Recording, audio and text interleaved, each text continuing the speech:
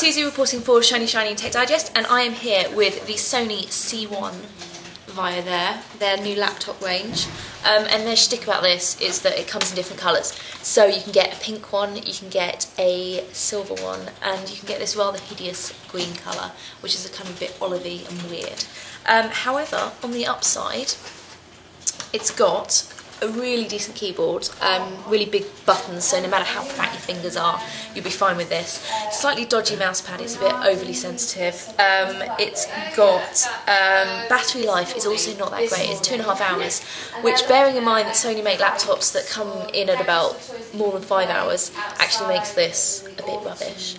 It's over £1,000 as well. Now, obviously, they're making it different colours. This is their big personalisation thing, because you can now get laptops at under 500 quid, which do quite a lot of stuff.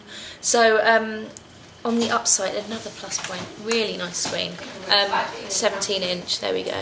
So, I think Sony makes super bright screens or something like that. But yeah, it's really nice. So overall, if you're looking for a laptop of colour, this one might be for you, although watch out for battery life. You want to have a power socket quite nearby, I'd say.